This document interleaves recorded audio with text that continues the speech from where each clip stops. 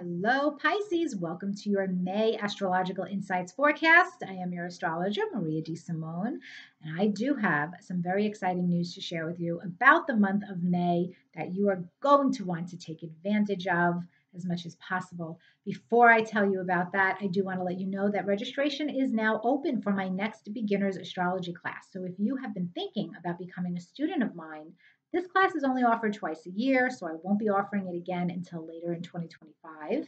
And when you join this class, you enter into a whole astrology tribe. You become a part of my astrological family, and I really do nurture you as a student. This is a foundational class, so you will properly learn about the basic structure of a birth chart, planets, signs, houses, elements, and modes, and so much more. And you will be able to start to think astrologically for yourself starting in this class. So if you're interested in joining this class, go and click the link below. Registration allows you to save $50 now because it's the early bird tuition rate. So go to insightfulastrology.com, claim your spot. If you can't attend live, don't worry. All classes are recorded, so you will get the recordings after. All right, so let's talk about the month of May because it's one of those transitional months and it can become very exciting for you. We do start with heavy Taurus influence continuing. So the first half of the month is really about your third house. The third house is communication, short trips, the mind, and it's a very mental area. And there's a new moon here on May 7th. So that says there's a new beginning here in a third house matter. But this new moon is no ordinary new moon. It actually is a very beautiful new moon because half of the sky is in your third house at this time. So there's this cluster of energy. The sun, the moon, Venus, Jupiter, Uranus, all in your third house at the time of this new moon, saying, hey, Pisces, let's start something new in a third house way. And whatever it is that we're starting, we know it's going to be good. We know it's going to be big. So if you have wanted to learn a new language or take a trip, or if you wanted to write that book or start a podcast, whatever this is for you, communications related or travel, local travel related, maybe you want to buy a car, maybe you're going to buy your dream car. This could also be a time when a sibling brings really good blessings or news or an opportunity your way that you'll want to take advantage of.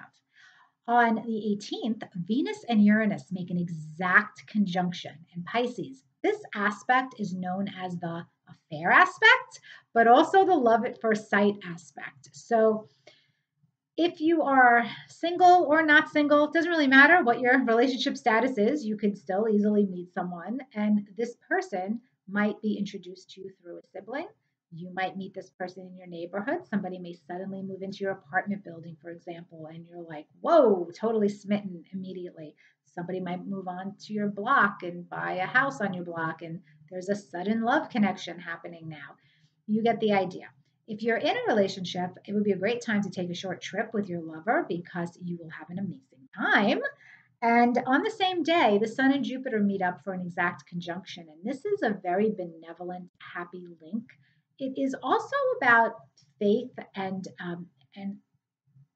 almost like a mentorship energy because Jupiter is a very benevolent, wise planet. And in the third house, I wonder if you have an opportunity to teach what you know or to broadcast a message in a big way that a lot of people are going to see and shine a light on you, or if somebody else is coming into your life and giving you an opportunity.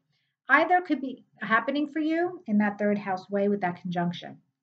Now, when we get to the 23rd, there is a full moon at the top of your chart, which is your career sector, and that can signal a transition professionally for you.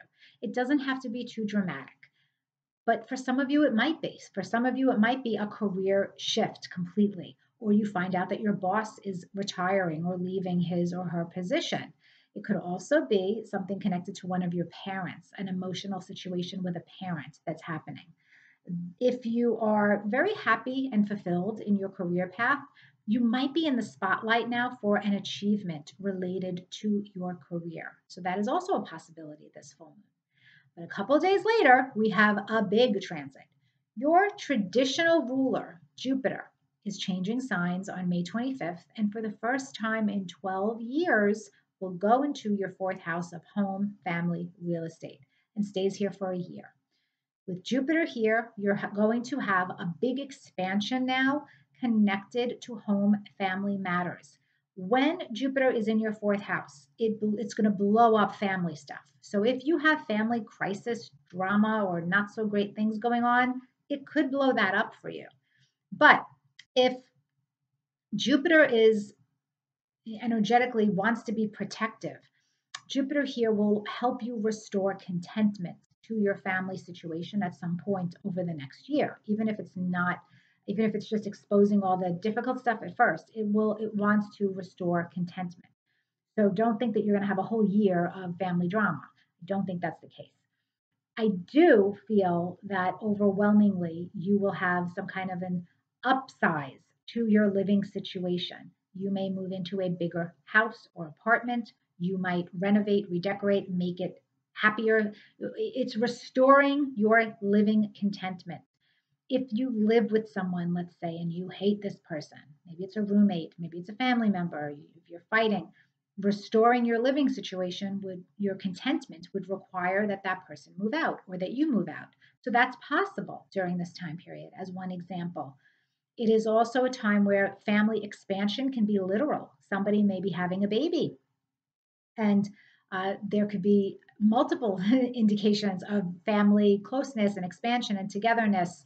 People may be moving back to live closer to you if they've been far away.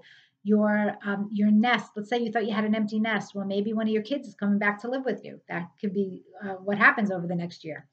And so it's a definite time of real estate energy as well. You may buy another home, a vacation home, a retirement home, some kind of a Airbnb or second place. That all energy is there for you. Because it's in the sign of Gemini, there is that duality. So more than one home is possible and would be beneficial and profitable for you during this time. So, Pisces, let me know what's going on in your home and family life and everything else in the comments below, how it all works out for you, how you anticipate this Jupiter transit will look like for you over the next year. I want to hear all about it. And I will talk to you next month.